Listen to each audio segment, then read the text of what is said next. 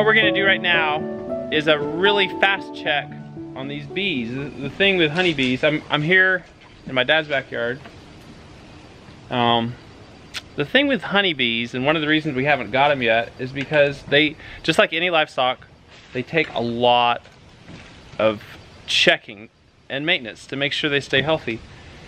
And especially in recent years, it's been really hard to keep hives alive. What did you just smash right there? That was a large wax beetle moth, and they lay eggs on your wax and they'll completely destroy it. So, you know, you have to protect your livestock, and he's a predator. So, this is a feeder.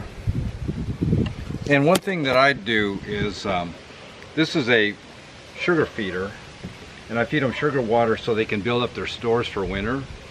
And one of the problems with bees are the small hive beetle, and the small hive beetles like to hide underneath this. So I'll go in here and take this up, and I don't know if there's any small hive beetles in there. There aren't.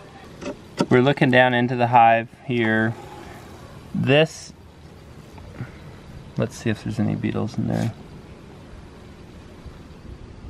No, I don't see any.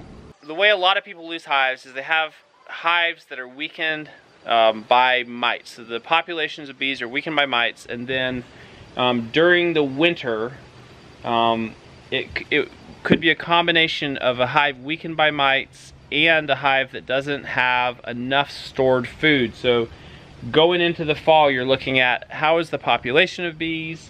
You're looking at, on a sunny day, is there a good number of bees flying in and out, traffic? Does the hive have a queen? Which that's the whole thing in and of itself. And also, how much honey do they have put away in these lower boxes? These lower boxes down here never come off the hive.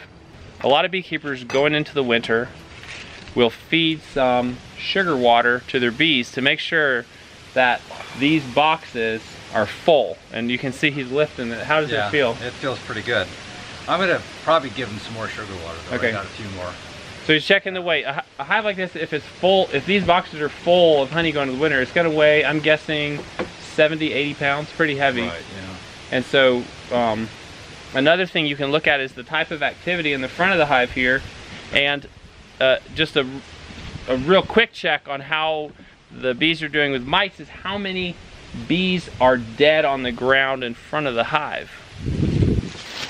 You're always gonna see bees out here that are dead, always, always. And you can sometimes, like this one here is not dead, but it's not gonna live. And that can be from all kinds of things, from mites chewing on them, from old age, they've been thrown out. You'll see right here, a yellow jacket is working on killing this or eating this dead bee, and that's normal. Something you wouldn't want to see though is yellow jackets actively going in and out of the hive unimpeded, and that would be the sign of a weak hive, and the yellow jackets or other honeybees could also be coming in and out and robbing honey. And there could be a lot of, if there was a lot of fighting right here, that would be a sign that this hive is weak, and the other hive could actually be coming in and robbing honey. Is all that accurate? Absolutely, yeah. A yellow jacket just went in though. But just one though. There's not like a bunch of activity here with that. This is a strong hive, but he did go in. Yeah. Just the fact that we're actually able to sit here beside this hive, first of all, it means that the bees genetically are relatively docile. But if there was a lot of robbing activity where this hive was weak and another hive like this one over here, the bees were coming in and stealing honey out, which would be a sign of this hive being weak, we'd pretty much not be able to sit here because the bees would be mad, they would be buzzing all around, we would be getting stung. It would not be this calm in and out activity that we see in front of this hive.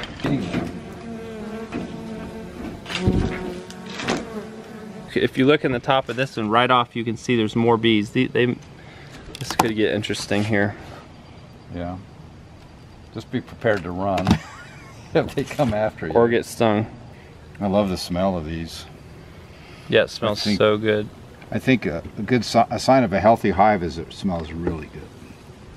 And they're making goldenrod honey right now, and that has kind of a sour smell. I'm just looking for small hive beetles. The beetles themselves are innocuous, but it's the larvae get into the honey and the comb, and they'll just tunnel through the comb, and it'll start leaking. Oh, they damage it. And then it runs down, and then it stimulates robbing. And there's some small hive beetles. Great. Yep, I see them. There's 3 of them. Yeah, I'm gonna smash them. Okay. See, they kind of.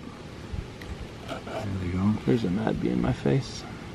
A little annoyed bee.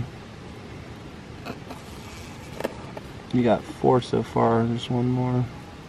There's a yellow jacket trying to run down in there. Let's see how he does. You see him? He's right there. What are they gonna do to him? Oh, that bee chasing them off. He's looking for sugar or something, honey, anything. Just weak bees. Yeah.